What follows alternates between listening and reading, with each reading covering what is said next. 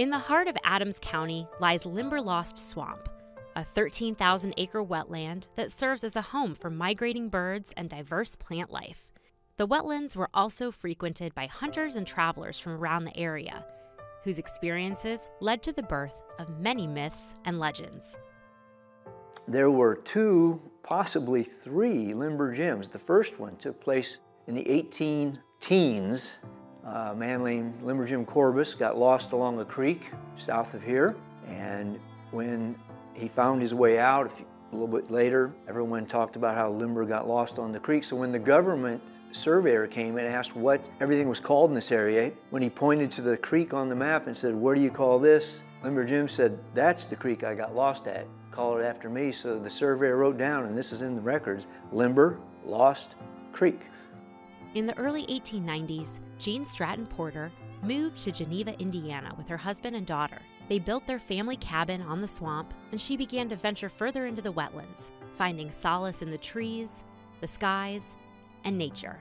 Nature can be trusted to work her own miracle in the heart of any man whose daily task keeps him alone among her sights, sounds, and silences.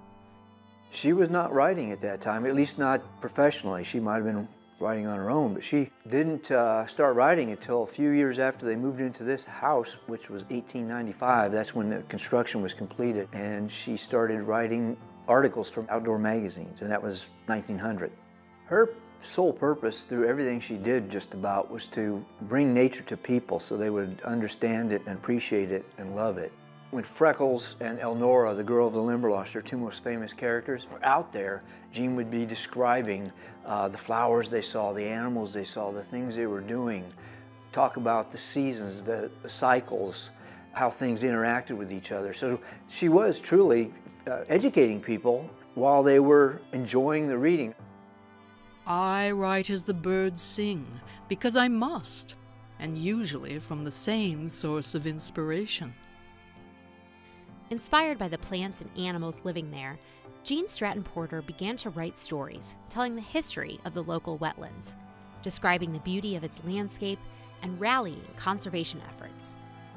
Her most famous novel, A Girl of the Limberlost, put both Porter and her beloved swamp on an international stage.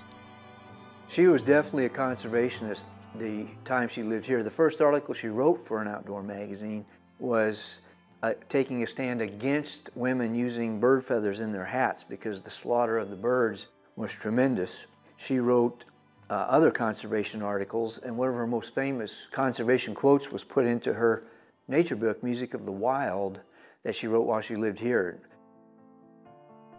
But even as the beauty of the swamp reached readers and visitors alike, growing industry began taking its toll on the vegetation and animal life.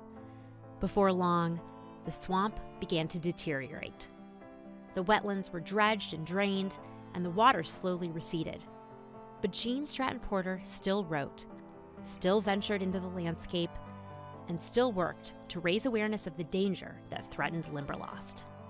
The irony of it is Jean made the Limberlost Swamp world famous at the very time it was basically destroyed and gone. And her books were read around the world. She sold around 10 million in the 21 years that she was writing books. She was translated to 13 foreign languages and Braille.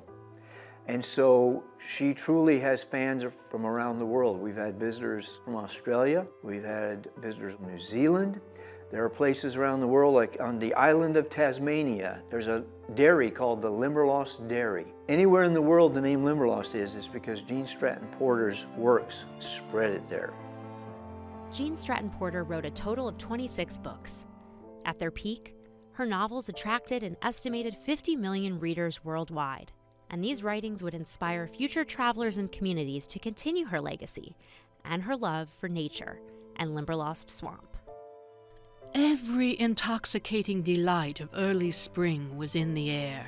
The breeze that fanned her cheek was laden with subtle perfume and the crisp, fresh odor of unfolding leaves.